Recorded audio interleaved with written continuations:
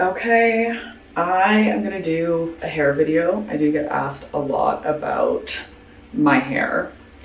I have for my whole life because it's a lot. I have a lot of hair. You can probably, I mean, it's hard to tell, but I have a lot of thin hair, but it's considered thick because there's so much of it. But the hair itself is very thin and fine, so it's an interesting balance of all the hair that's a little tiny hairs. So I'm going to do a few different ways of styling my hair over the next like week or so, how I style my hair, because there is just a lot of it, and this is it pretty natural, which sometimes if I'm just having a casual day, like working from home, going out for a hike or a walk, I will leave it like this. It's a bit wavy in the front. It's like curlier in the back. Not really sure why I can't do that all the way around, but I'm going to actually curl it today. I use a 1-inch barrel. I'm going to basically just do loose waves because I find when I do the loose waves, it'll stay in my hair for like a day or two, so I don't actually have to do much touch up. It's usually just around my face where I'll touch it up. So that is one of my go-to hairstyles. So let's start styling it, and then you can see what it looks like from this to what it'll be soon.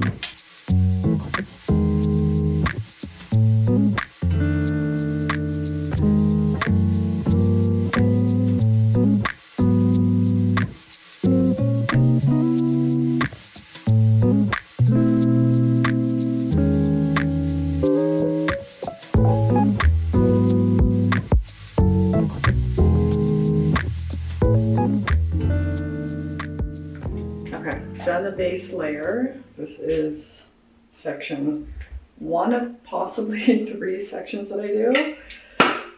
Now I spray it.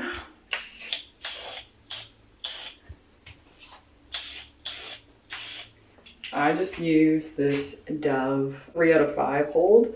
So it's not like going to keep everything so tight. It's more just to add product in because I find product helps my hair like hold a little bit longer. I don't like using a lot of product because, as you know, I don't wash my hair very often. So if you use more product, you have to wash your hair more, which I'm just not about to do. So this is the bottom layer. I'll probably touch up any pieces that I feel like stick out and look weird, but for right now, bottom layer. And then that took about, I would say 10 to 12 minutes for that one. Now I do another section. This is section 2 of 3. And as you can see, it's also still a lot of hair. I will go through and basically do the same thing. Like suddenly with this section out, you don't even see what I've already done. Like all the work is gone. So I have to do it by section. Otherwise it's just like literally, I can't do all of it with my hair done at once. So this is section 2. Back in with the 1-inch. Sometimes I give it a little bit of a break to like reheat because I find when I'm doing like a full section for 10 minutes, even though the heat is still the same, it doesn't stay as hot. So I let it warm up again, go back in, another 10 minutes.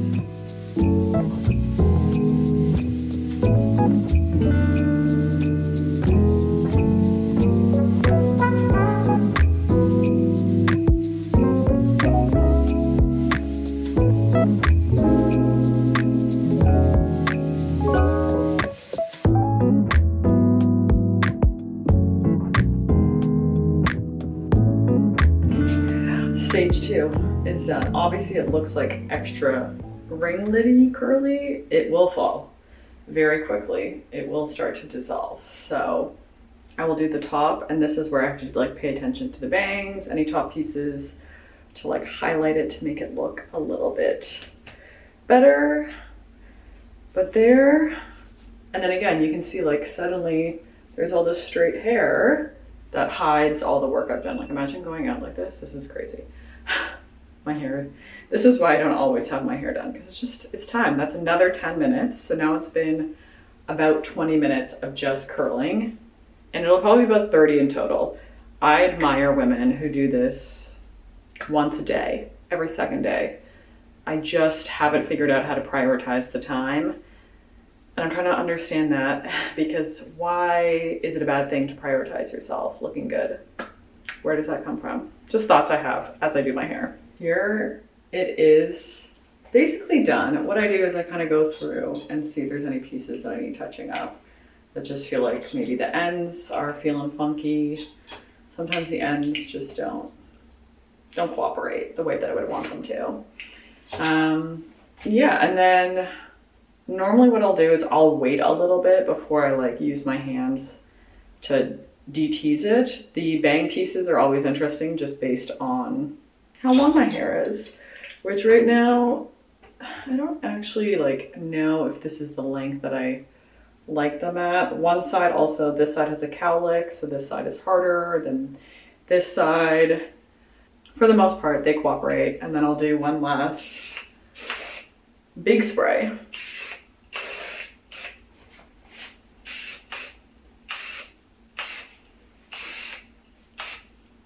I also have a cowlick at the back, so I try to smooth that baby out too.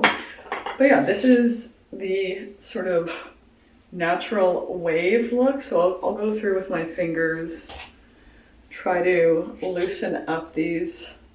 Also like truly on their own, within like a half hour to an hour, it'll fall. But this is how it looks. Time today was about 29 minutes for this hair. And then I will show you how I do my hair a different way in like a couple days when I decide to do my hair in a different way. Okay, one more thing. Obviously the makeup is done.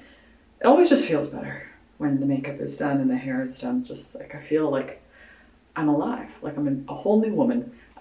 If you want to make a video, let me know, because it's pretty basic. I think I've shown you, but if you want one, I will show you. The last thing I do is I put in hair oil. This is from a brand called Heritage, which, hilarious. I got gifted, I think 5 years ago. This was like pre-pandemic, so 5-6 years ago. It is the cheapest hair oil. It's like $5 or $6 for that bottle. And it is the only hair oil that doesn't literally like grease up my hair, if you know what I mean. Like I feel like a lot of hair oils, it's too oily, and I have very dry hair, so I actually need that oil. But this is pretty great. I think up until recently it was only available at Walmart, which also hilarious. But I do think they're on Amazon now, so I will find a link and put it in the description. But this helps just kind of give it that like finished look, like I left a salon. It looks good. I haven't done my hair like this in a minute because, again, a half hour, it's a commitment. But this is it. This is what effort can look like. All right, we're back with another hairstyle. So my hair has been air dried. I washed it last night, and so you'll see the back has like this texture that I wish all of my hair had. It's like wavy, like the mermaid waves. That's the back, and then the front is just straight and fluffy. So I'm going to use the lovely 3-barrel to go through and basically give all of it this texture that's at the back. That's like these like nice kind of waves. So this is something I actually do, I would say, pretty frequently, especially as my like side bang face frame pieces grow out, and I don't think they look good just like around my face. So I usually use this, and the nice thing about doing this is it doesn't have to be perfect. So this is quicker than when I did the curls. The curls is like a 30-minute excursion. This usually is like 10 to 15 minutes. So way more manageable. It's easier to like keep up throughout the week. And once I do it once, it's really just like going in and touching up pieces. I try to sleep with a bonnet on, so that obviously helps keeping any texture, waves, anything I put in it helps keep that. So I'm gonna go through. I don't have to like section it off the way that I usually do, especially with curls. Sometimes I'll section the top and then do that just so it feels a little bit more intentional. So I'll take an assessment of where my hair is at and then start going in with this 3-barrel.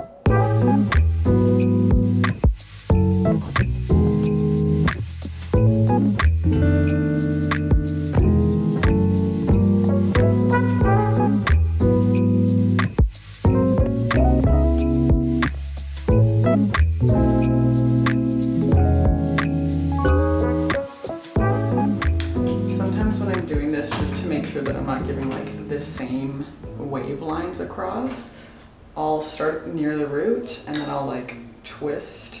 So when the second section comes in, it isn't like perfectly aligned, and it'll kind of give it almost like a curl instead of a crimp, if that makes sense. But I do have to hold it for a while. I don't know if this is because my hair is like thick or what, but I do feel like I have to hold it a lot longer than what I've seen other people do. Like I'm like counting because maybe it's just I'm impatient. I think it's probably because I'm impatient. But you can see that like it gives a bit more of like an imperfect twist, and then that way when it gets to the back of my hair where it's already doing its natural wavy crimp twist, it matches that. And I don't really actually have to touch up the back. Like I said, it's kind of doing it already. So I only look for pieces that are like sticking out and looking like, oh, this is super straight. Like I need to go in and add some wave, some texture, some movement, and then otherwise it's pretty good to go, which is really lovely. And again, with it being imperfect, not like curls, it doesn't take as long and it doesn't have to look so put together. So like, so polished, I guess. This is more of like an unpolished look, which obviously something I choose because I just don't feel like a super polished girl, but I'm working on that. Like I'm just trying to, you know, get there on my own time, figuring it out for myself. Now we're gonna do the top layer. So again, like when I do my curls, I put the top layer down and it's like, you don't even know that I did work, that there was work done under here. It's this like issue of having so much hair. And I know I shouldn't complain. I just wish I just knew more about how to do hair, or also was okay with like dedicating time to doing hair. Again, it goes back to like being a polished girl or a polished woman. I just have never prioritized hair or makeup in my life. I blame growing up in the country, being raised by a stay-at-home dad and having an older brother. It just like wasn't an example for me that women can spend this much time. And I'm really trying to understand the importance of like, I get the importance of taking care of yourself. It's not that, it's when women take care of themselves, it's considered being like over the top or high maintenance, whereas when men take care of themselves, it's like, oh, good for him. Like he actually cleans up, like he dresses well. So I'm trying to just not let maybe comments that were said to me in the past or things I've overheard about women prioritizing their outward appearance being high maintenance or frivolous, and just remembering that it's an act of self-love, and I love myself, so I'm gonna do that. I'm gonna take care of myself by using a 3-barrel curler to do these waves.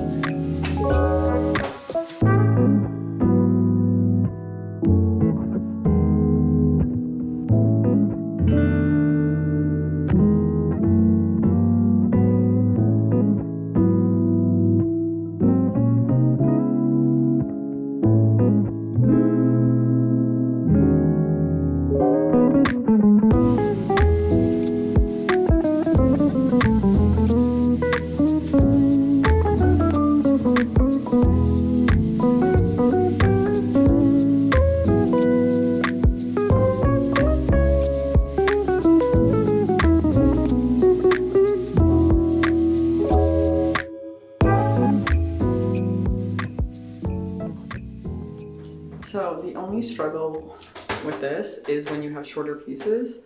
Like this side has responded well. This side has not so well. So I'm going to try to fix it to the best of my ability. But I also find the hair around my face, if I put too much heat on it, it just like stops responding. So, okay, oh, thank goodness. And this is basically it. So very similar to the curls, it will fall more. It'll eventually feel like a bit more organic and less like I went through with a waver. I'll put a little spray and oil in it, and that's basically this style. All right, it is almost hair wash day, as you can tell. So one of the styles that I like to do when I'm going to be washing my hair is I slick it back, which I feel like everyone does, the slick back style. So this isn't new. I do have a lot of hair, so I would say that the way other people slick back their hair does not always work for me. I have a few different products. I usually start with the this day, I guess it's like a styling cream. It's not like a gel. It smells amazing. It definitely does mean I have to wash my hair like within a day or two because it adds obviously a lot of product. About like a dime size, and then I slather it in around the front pieces because those are always my pieces that have a harder time being styled. Try to make sure that the part is correct as well. So I slide all that in, get it in there basically to help it lay flat, because when you do have a lot of hair, it doesn't necessarily lay flat the same way. I did see a TikTok recently about finding out like where to slick back, like whether it's a low pony, mid, or high. For me, I've actually been enjoying a mid pony pulled back. So I'm gonna do that, and you get to see the process of all this hair being pulled back because it is a lot. It feels like an arm workout. So I usually start by just getting it all in my hand where I want it. I don't worry about how it looks right now, like all of this chaos. I get it to where I want to have it. So for me, the mid is like sort of from the eyebrows straight back on like a slight angle up. And then this is literally just like a brush from Shoppers. I don't have any of the fancy brushes, mostly because they're so expensive. I do have one on my list, but it's like, it's a lot of money. It's not something I need. So basically I just get everything at least brushed back. And then it's an aggressive brush, I'm not gonna lie. I am putting a lot of weight into pushing it back and getting it back. Today's actually not too bad to get it back because I did have it in a low, kind of slick bun yesterday. I didn't really style it like with product. I just had it pulled back because I was working on the computer all day and my hair was driving me insane. So I had it already, like, I guess the hair is trained from yesterday to be pulled back. So it's pulling back a lot easier. There's always going to be chunks that drive me insane. So basically this is a pretty good situation, but what I want to do to make it even smoother is I use a, I think it's like a boar hair brush. This is like just a pretty simple one, and it does absolutely amazing job just getting everything looking really tight, really snatched, as they say. And for me, like with thick hair, it helps basically smooth out the top layer of hair because there's a lot of hair. So if the top at least is smooth, you don't notice if there's like bumps or kinks or anything underneath. So it's a lot. It's an upper body workout. I don't know how people do their hair every day. I know I talked about this when I was curling it. It's like, it's a lot of work doing your hair all the time. I would do this all the time, but I don't like to wash my hair too much. And obviously this uses product. And if you're using product, you need to wash your hair more.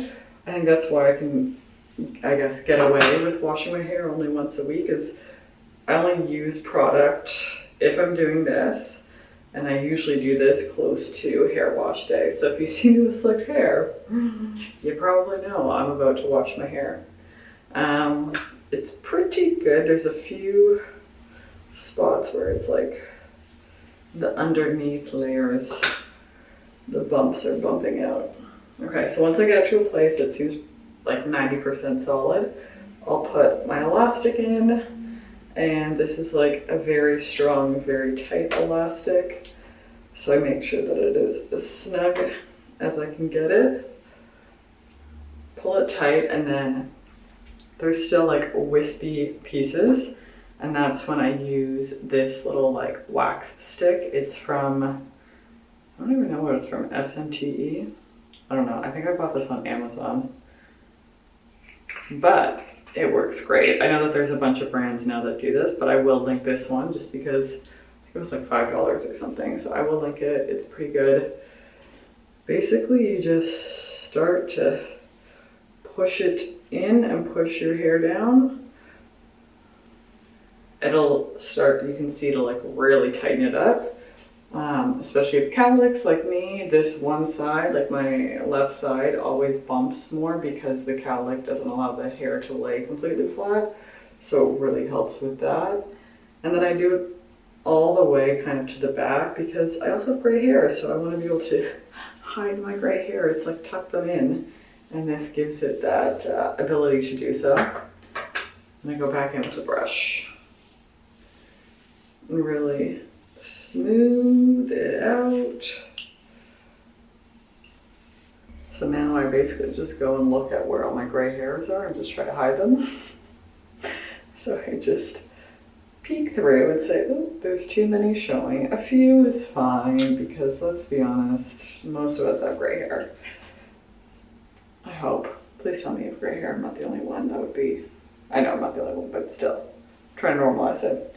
And because I still have relatively, I guess, like short enough bangs that they don't go all the way in the pony, they do get slicked back with the product, but I still will put in bobby pins just because I'm paranoid of them loosening up at some point. So I'll do a bobby pin on each side where I know the bangs sort of end, just to give it that extra support and snatch. And then what I like to do, because this hair just kind of feels like a little, is I'll braid it and then do a loose kind of braided bun.